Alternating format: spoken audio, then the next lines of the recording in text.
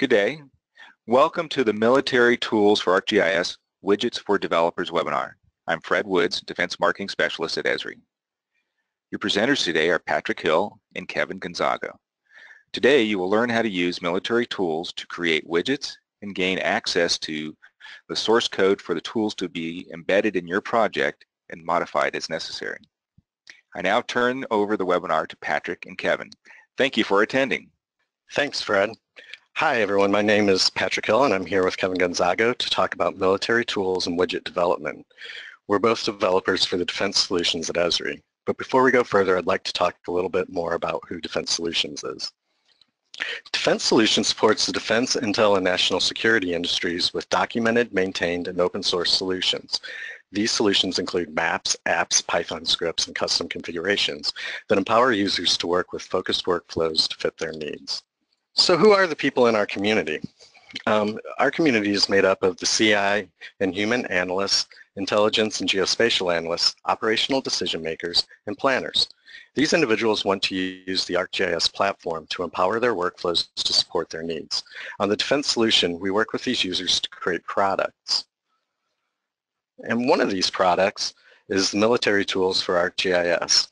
Military Tools is the vehicle that allows our users to have simple, accessible tools that are fully supported, mission-focused, and are essential to our defense and intel users, allowing them to complete their workflows. So what is Military Tools? It's made up of 4 components. The first component is coordinate conversion that allows users to convert between coordinate notations such as decimal degree, UTM, and MGRS. Next is distance and direction, which allows users to make geodesic measurements and draw geodetic lines, circles, ellipses, and range rings. Third is the visibility analysis. Visibility allows users to perform linear and radial line of sight analyses. Lastly is the military symbol editor for ArcGIS Pro only, which allows users to create and work with military symbology, supporting military symbol standard 2525D and 2525B change 2. These components allow us to support several defense workflows that we have identified as most crucial. So I mentioned in the previous slide that Military Symbol Editor is only released for ArcGIS Pro. And this is because it is there's no authoring experience supported on the web at this time. You may, however, use ArcGIS Pro or ArcMap to publish military symbols to the web. The workflow is supplied by the military overlay template available at the URL displayed. And just a note, all of the URLs displayed on the slides today will be provided to you in a post-webinar email. So we also want to get these tools to our users where they need them. That is why we support military tools across the platform. Military Tools is available for ArcMap 10.3 through 10.5, ArcGIS Pro 1.4, and widgets are supported for Web App Builder Developer Edition 2.3. By deploying across the platform, we empower our users no matter where they are with tools to fit their needs. So now I'm going to go and just show you real quick, do a real quick rundown of the widgets and military tools. So here I have a simple web application. First I'm going to show you the coordinate conversion widget. So I pull up the coordinate conversion and I'll notice that there's an input and several outputs. The input is in decimal degrees and the outputs are in various coordinate conversion notations. So I have decimal degree, georef, MGRS, etc. So as I click around on the map, you'll notice that the input changes and the translated coordinate notations change as well. Additionally, I can fat finger in a coordinate. So I'll just do -1.7, whoops, that's zooming. I'm going to skip over that right now and show you it's zooming funny. I'm going to show you the distance and direction widget next. So distance and direction allows us to draw geodetic lines, circles, ellipses, and range rings. So I'm going to draw a line real quick. So I simply click on the icon, click on the screen, and draw the line. And you'll notice that the line is curving to show that it's a geodetic line. Likewise, I can draw a circle. And again, you'll see that it distorts as it moves to with the geodetic measurements. Now I'm going to zoom in a little bit to the Monterey area and show you the visibility widget. Now the visibility widget takes as a few inputs. It has the field of view of the view shed that you're going to create, and it's controlled with the style here. We can modify the observation height, so that's the observer. So I'm going to set it up to 5 meters. And then we can also modify the range in kilometers. So I'm just going to click on my icon, click on the map, and it'll create me a view shed. And there it is. So that was the visibility widget. So if you're a developer, what do you need to get started? If you're working with add-ins, you will need the ArcObjects SDK or the ArcGIS Pro SDK for ArcMap or Pro respectively. But here we're concerned about widgets. In that case, you will need the ArcGIS Web App Builder for Developers Edition 2.2 with the JavaScript API 3.2. So where do we go to get our code? We supply all of our code in GitHub repos. So displayed are the coordinate conversion, distance and direction, and visibility analysis widget repositories on GitHub. You'll use these repos to access and manage code. Next, Kevin will demonstrate how to deploy a web application with widgets to IIS. Kevin? All right, thanks, Patrick. I'm going to give you a quick tour of the Solutions Web App Builder repo. As you can see, we have 15 widgets readily available for you to download, plug into your instance of Web App Builder Developer Edition. When you either download or clone this repo, you'll get all these widgets. And we also have a backlog item to separate these widgets into its own repo. So we're definitely going to dig in more into that later on into our development effort. So the one thing I want to kind of highlight here is the clone or download. And I'm sure most of the folks on this webinar understand cloning a repo or getting a zip file from it. So, but when you click on the Open in Desktop button, it will direct you to a GitHub for Windows application that will allow you to clone this particular repo. So, but when you hover over the Download Zip button, you also have the option of downloading it as a zip file format. Both cloning or getting the zip file still allows you to get started on hacking away at these widgets. If you choose to share your work back to the repo, I strongly suggest cloning the repo. So this is GitHub for Windows. As you can kind of see, I have a list of repos cloned in the right-hand side of this application. Some private with the lock and some enterprises over here. And mostly I'm contributing to public repos. I chose GitHub for Windows to manage my repos since it's pretty easy and intuitive to use. Now, I usually use git bash window to do my commits and pushes. So, you know, I know some others, you can really work through the GitHub for Windows because it's pretty intuitive, whatnot, but I'm still somewhat old school in terms of command line prompts and whatnot. So, and now I'm not going to go step through the process of getting a zip or cloning the repo since it may take some time given the number of widgets in this repo, but I will talk about deploying the widgets in Web App Builder Dev Edition. I will use the coordinate conversion widget as an example, so I have already cloned that repo. So now, once I've cloned that repo, this on my right-hand side of this is my Windows Explorer pointing to my Git location. So you can kind of see the widgets that I've downloaded are all here. And to deploy the coordinate conversion widget, so I'm simply going to highlight the coordinate conversion. I simply copy the widget into the STEM app folder of my web app application builder location.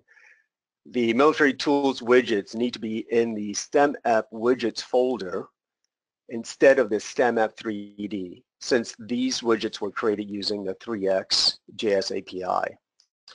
We are currently converting the widgets over to utilize the 4x.js API. It's somewhat of a slow process given the 4x API is still an evolving product.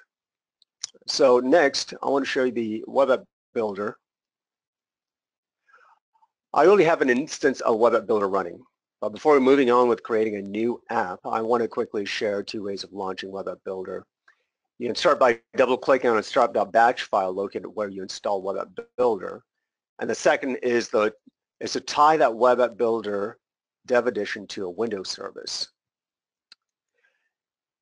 Now this help page will step you through how to create a Windows service so you don't have to double-click on that start.bat file. With detailed instructions, you can really set it up with or without a proxy. Now, back to Web App Builder. Let's go and create a new app. I'm going to use the default 2D template. Click Next. Simply provide a title. Click OK. At this point, a new web app will be created using the 2D configuration along with a unique ID.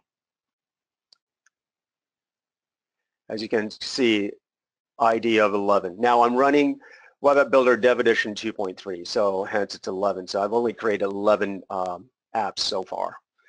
But next, we will add the coordinate conversion widgets. Now I'm not going to step through the themes, maps, and attributes and whatnot. So because I really wanted to show you how to go about adding these widgets.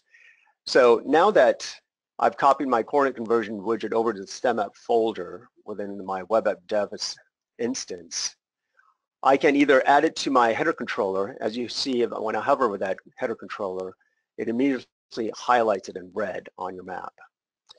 Or you can click down here, somewhat off panels here, and you can choose either one of these locations to add the coordinate conversion widget to. So I'm simply going to click on one to add my coordinate conversion widget. Click on that, click OK, and it brings me to this configuration page, allowing me to set my location symbol, my zoom scale whenever I click a new point on the map, and a list of coordinate notations available to me. I'm going to leave everything as default. Click OK. And as you can see, now it's available for me. I'm going to click on that,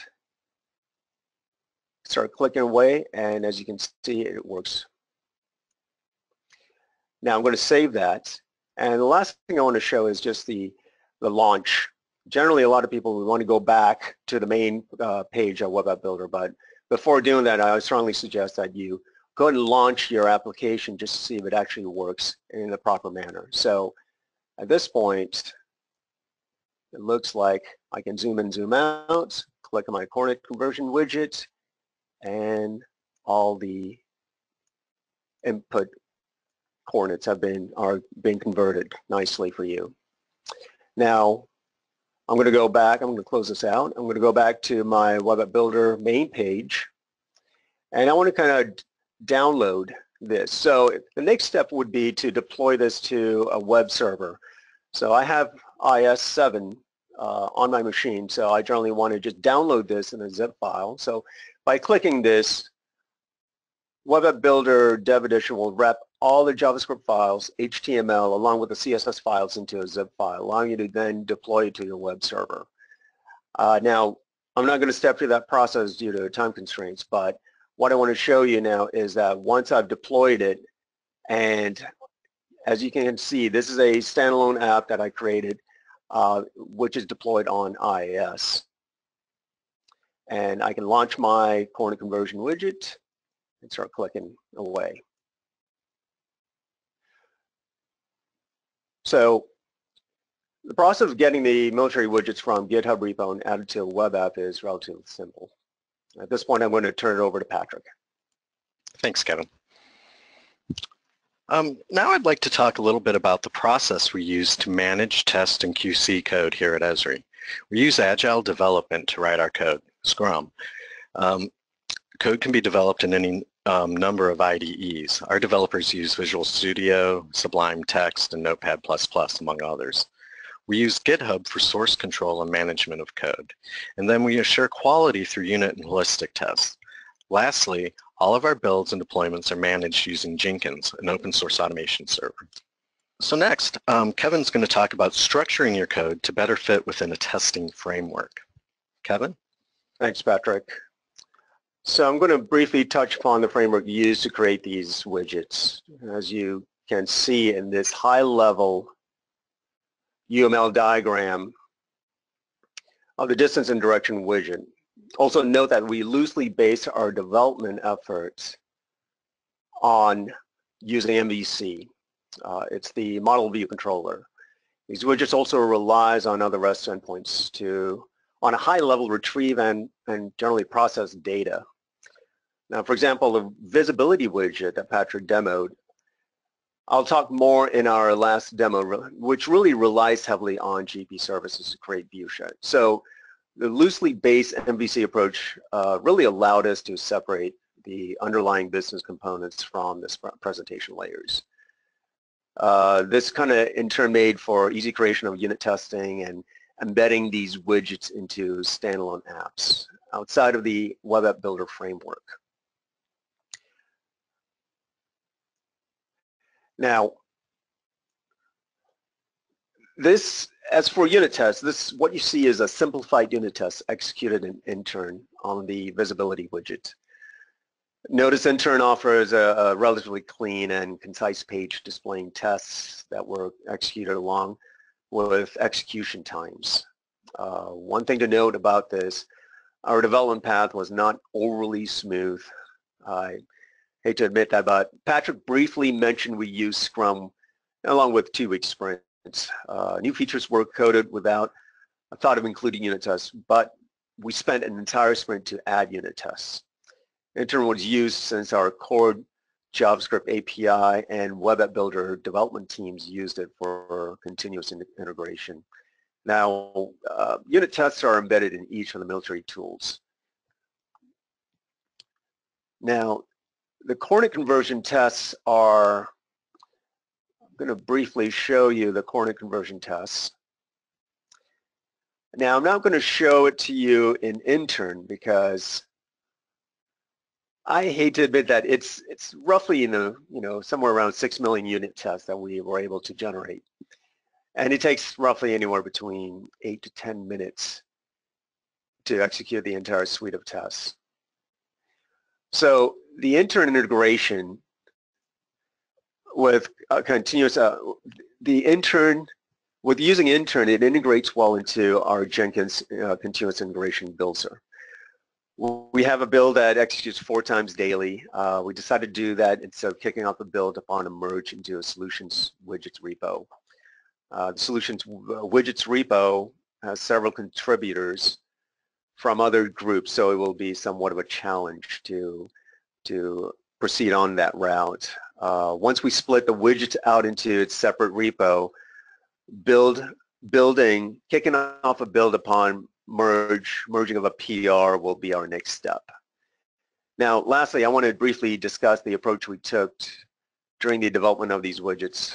We tried to decouple our widgets from Web App Builder framework as much as possible, so we can reuse these digits in other applications. So the next thing I want to show is this standalone app that I made.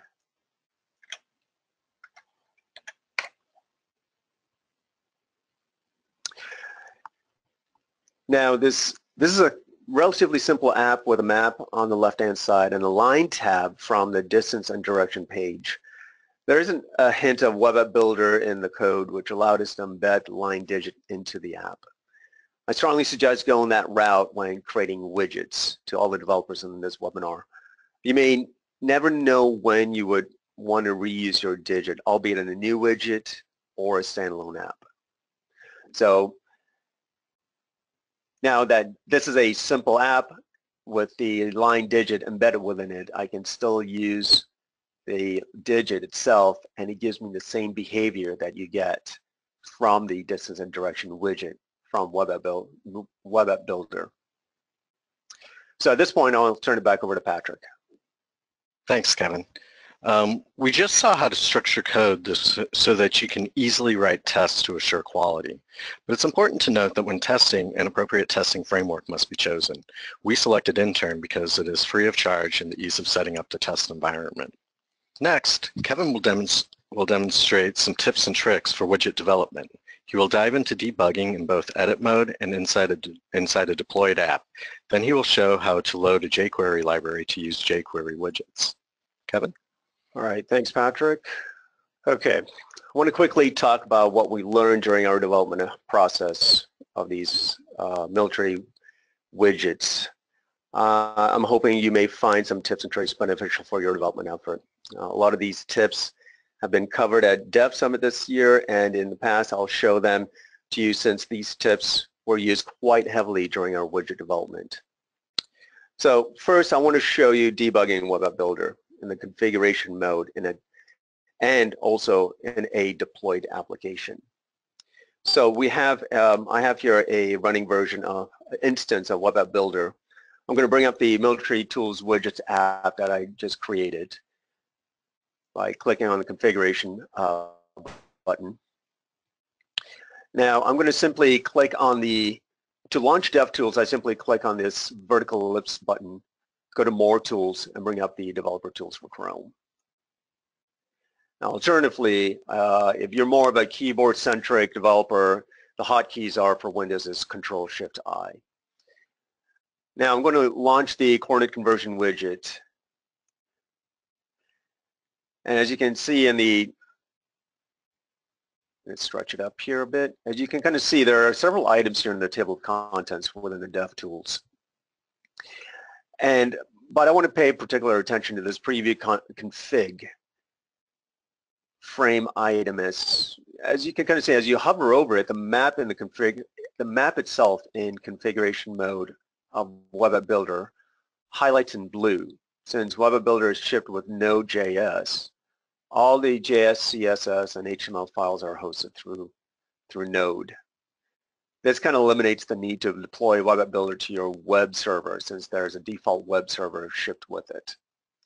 So drill down in the preview itself, we're going to bring up the coordinate conversion widget. So it's kind of several layers deep down, but you can kind of see I finally got to my widget.js, the main entry point to my coordinate conversion widget. I'll go ahead and close. So now that you understand that this preview config frame really targets the actual web application in configuration mode, and also there are other items in here that kind of lets you know that there are CSS and HTML files that are also loaded into it. But if you really want to start debugging within the configuration mode of Web App Builder, this is preview config frame, which points to the index of HTML, is your entry point into that. So now I'm going to go over to my deployed app that I briefly brought up in my first demo. Actually, I'm sorry, in my second demo.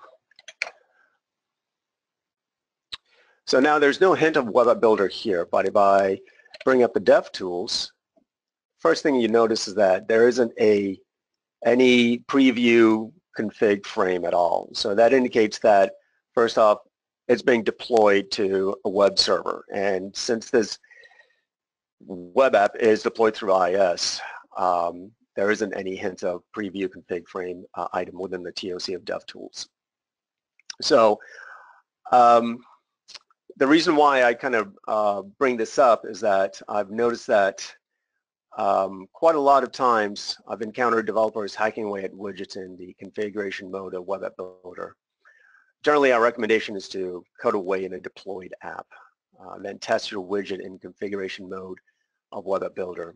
Now, as we all know that the widget also has a configuration page. So when you do create a configuration page for your widget, there isn't really any way around it, but there's kind of kind of locked into a hacking away in the config mode in Web App Builder.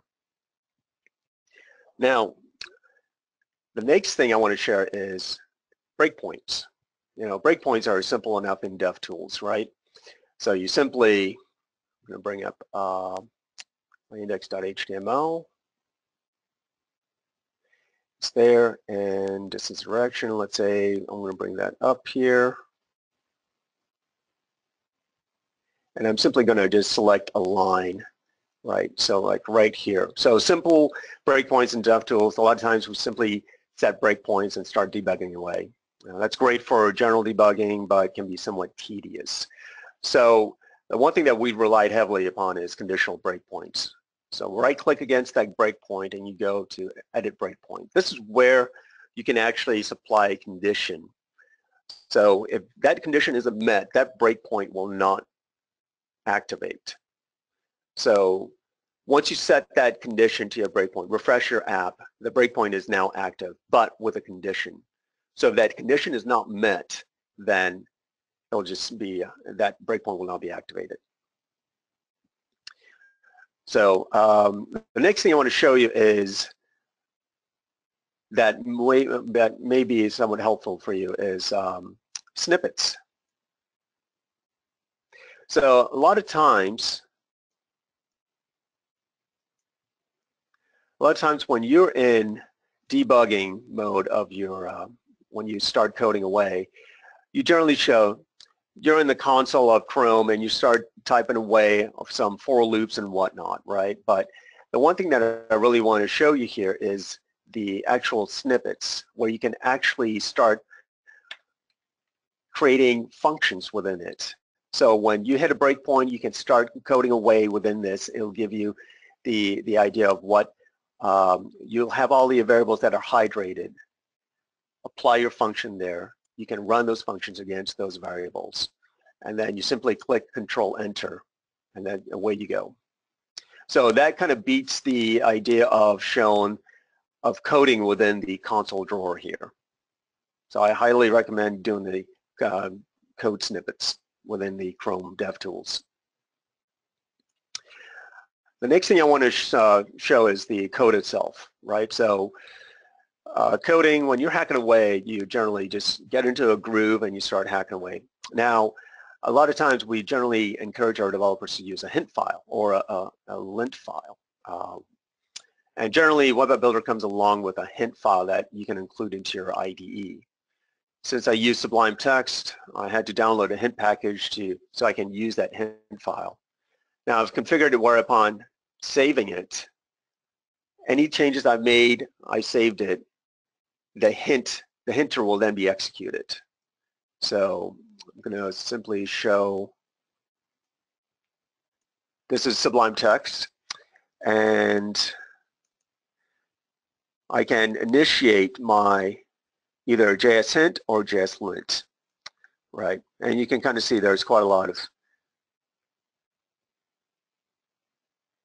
of suggestions and not necessarily errors here at this point, right? And then lastly, you can also, I've configured it where upon saving it, it launches the hint or a lint.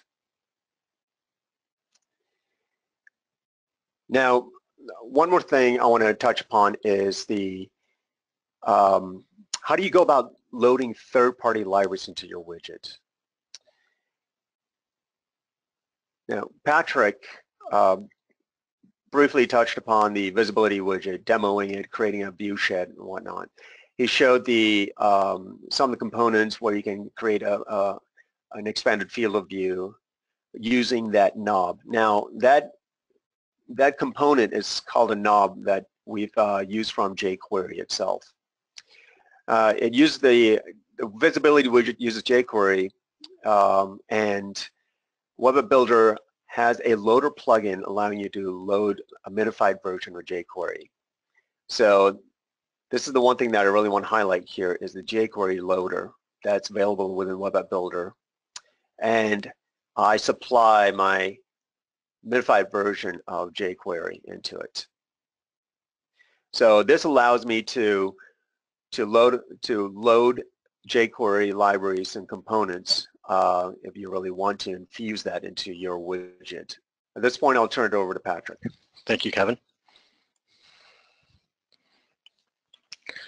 So that was military tools and some widget development for you. But where do we go from here? Military Tools 1.0 was released in January of 2017.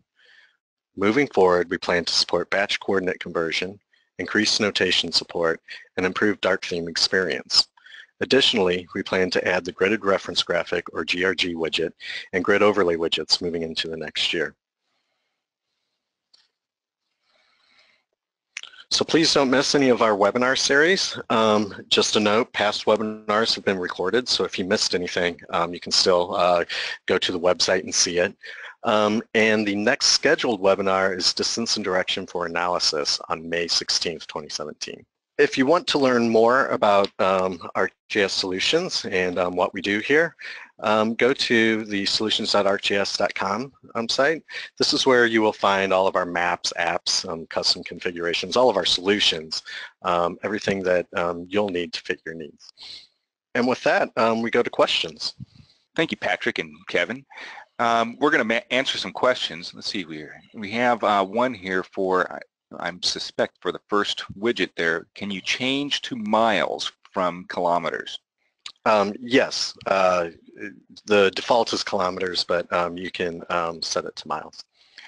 And let's see here, and one that's related right below this, support nautical mile units, and can additional coordinate systems be added to the code easily? Yes, we support nautical miles on distance and direction and such, but you will not be able to add. We support the out-of-the-box coordinate notations that are supported by Core. Is the web app builder compatible with Angular 4? I think that's a Kevin question. And is it possible to load as part of an Angular app and interact between Angular and the web app? There you go, Kevin. Great question. You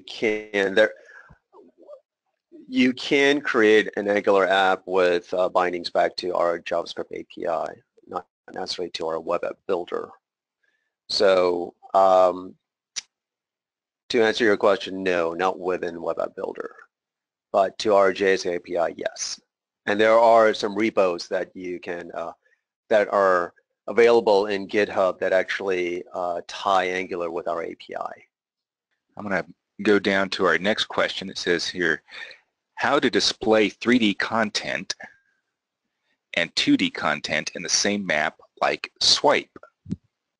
Generally, you would want to use a, I don't think the swipe widget offers the capability of going from 2D to 3D, but if you do create an application in 3D and you start zooming into your into the lower levels of the zoom levels, then you can kind of almost get to a 2D aspect.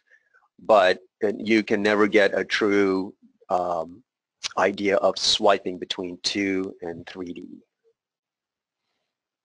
I hope that makes sense.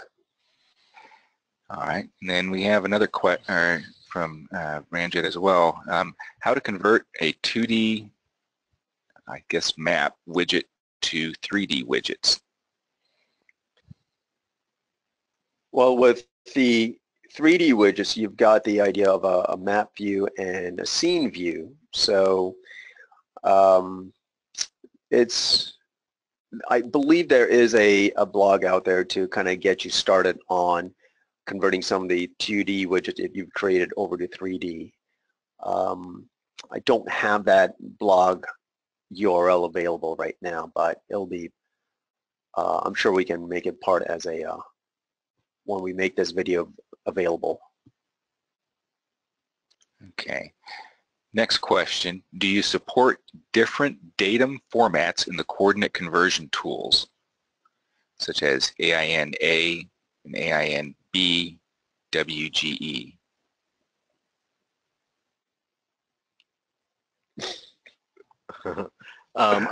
I guess I'll take that one. No, we don't. At this time, we don't support other coordinates. So it's really coordinate notations, and all of the coordinate notations are WGS 84. So we support things such as lat long and WGS 84, MGRS, UTM, among a few others. I don't have a full list handy right here. I have one here. It says here, and I'll answer this one here. Difference between Leidos, GeoRover, and your add-on. Well, right now we don't have a comparison to that. So maybe if you want to go out and take a look at it and give us some feedback, that'd be great. That came from Mario Acevedo. Next question: can I modify an existing widget? Yes, you can. Assuming that if you download any widgets from any repo that is web app builder centric, then yes, you can. Because our widgets are free for you to download, to inject into your own web app builder, and also for you to manipulate. And if you do choose to contribute back to our repos, we're more than glad to have incorporate that changes back into it. Okay, I have another question here. Should we start developing widgets using 4.x JavaScript API? It's a good question. You can definitely dive into the widget development using 4x, but please kind of keep in mind that it's still an evolving API. Not all digits are available in 4x as they are in 3x, but that shouldn't stop you from creating these widgets using the 4x API. Okay. Next question, will the military tools widgets be part of the core widgets for Web App Builder? Yes, the Defense Solutions team is aggressively trying to get that coordinate conversion widget into the core offering. We are also trying to get the grid overlay widget, also better known as the MGRS widget, into core as well. I guess the target time frame is around July, just in time for UC.